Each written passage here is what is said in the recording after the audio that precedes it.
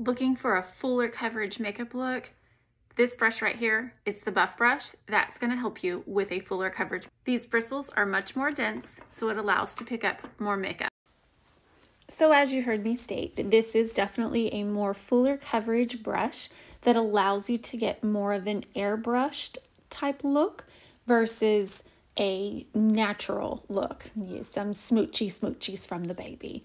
That is probably the biggest blessing, is being able to bond over makeup and do makeup together. Y'all, it's such a blessing. So back to the Buff brush. This is a brush that you can apply all your makeup with. I did choose to apply my blush and cheek color with my finger, but you can still do that with the brush.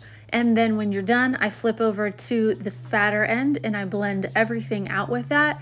Now the blend process is different than what you're used to. It is a tapping motion. We are tapping this makeup in to give you that full coverage look versus blending and buffing.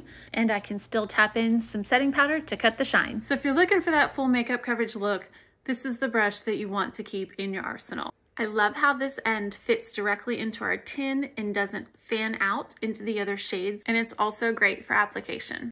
I'm April 4. I love to teach easy makeup to makeup dummies like myself. So hit the follow button and hopefully I can help you. Have a great day. Yes.